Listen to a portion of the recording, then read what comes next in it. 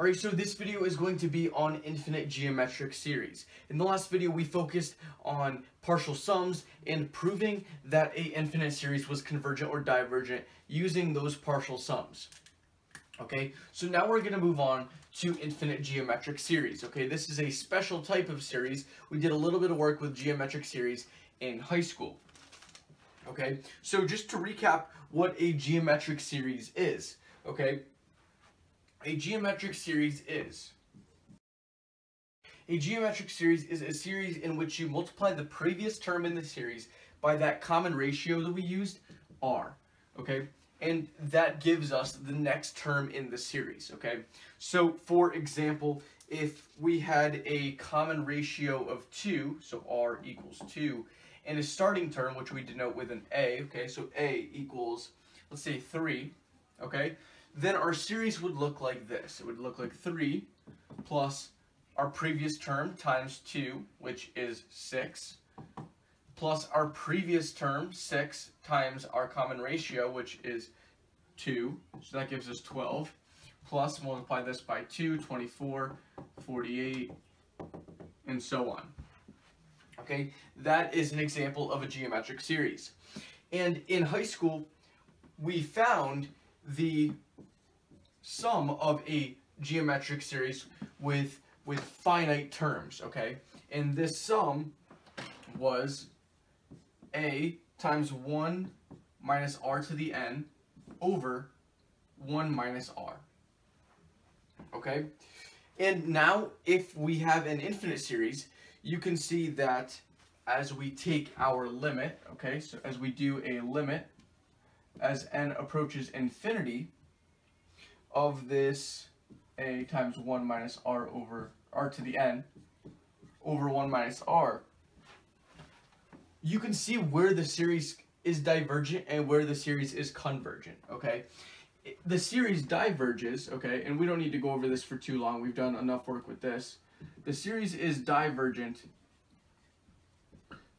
if r is less than -1 or r is greater than 1. Meaning the series is convergent if -1 is less than r is less than 1. So if r is between -1 and 1. Okay? So now, great. We know that the series is convergent if r is between these values, but we need to actually be able to find the sum, right? So we can actually do a bunch of little work with this limit here, and that is going to end up giving us our sum, okay? So the limit as n approaches infinity, okay? We have our first term times 1 minus r to the n over 1 minus r. And remember, the only terms that actually matter in this limit is going to be this r to the n, because that's the only term that has n in it, okay? So we can just take out this a, okay?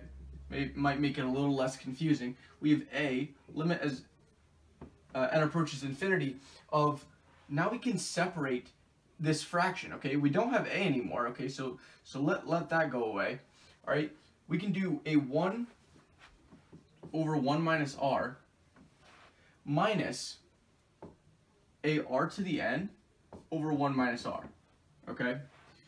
So now we can break this up into two separate limits, okay? We can do a limit as n approaches infinity of 1 over 1 minus r minus it's going to be a limit as n approaches infinity of r to the n over 1 minus r.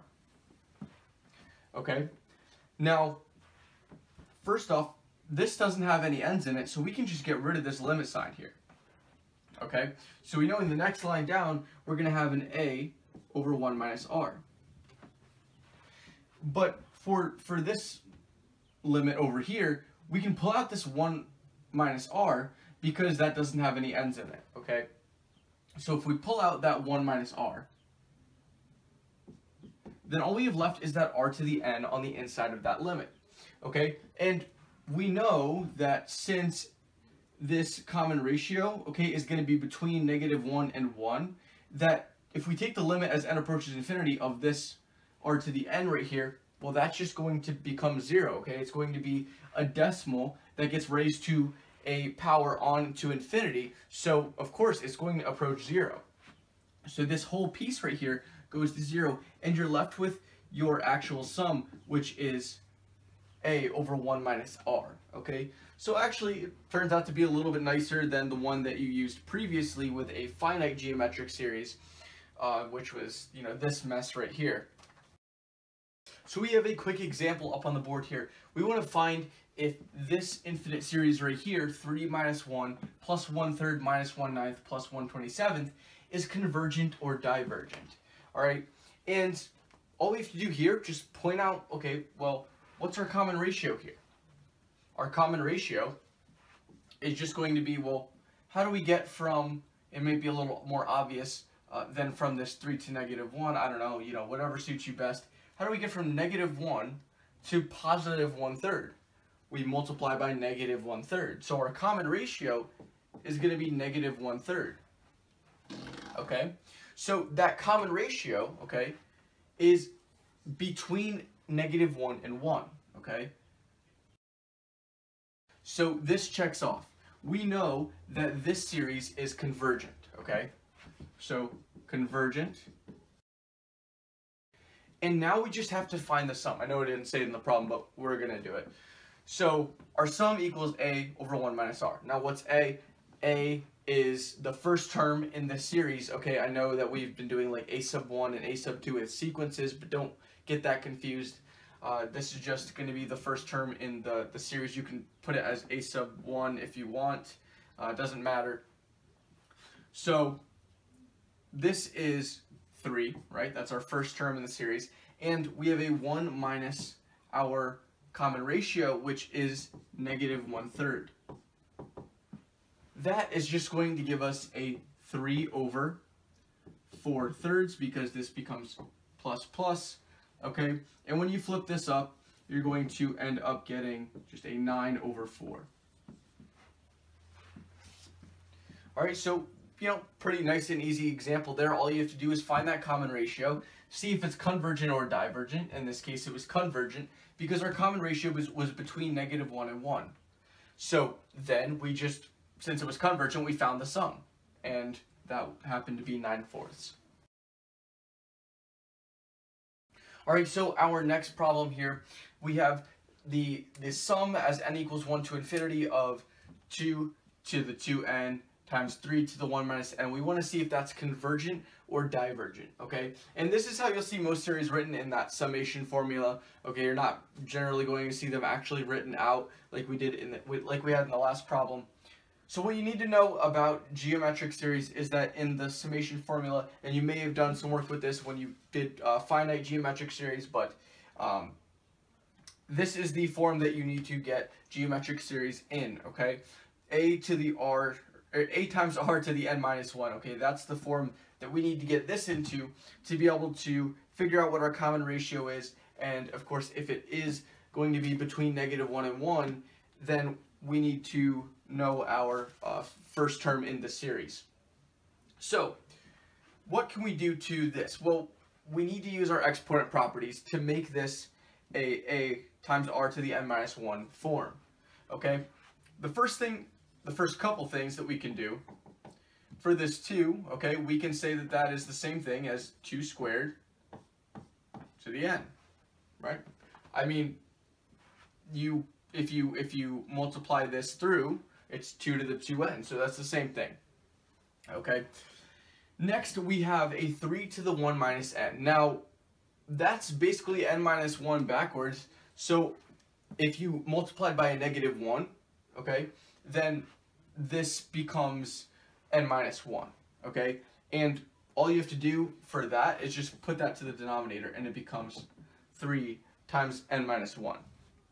All right, now 2 squared, we know that that is 4, okay? So at least you better know that. All right, we have a sum the sum from n equals 1 to infinity of 4 to the n over 3 to the n minus 1, and now all we have to deal with is that 4 to the n. We need to break that up into, this will end up being broken up into 4 times 4 to the n minus 1 over 3 to the n minus 1. Okay? How do we break that up? Well, this is the same thing as 4 to the first power. So if we're to multiply these two together, then we need to add the exponents. And when you add the exponents, 1 plus a negative 1 is going to be 0. So you're left with 4 to the n. And that's the 4 to the n that we have over here.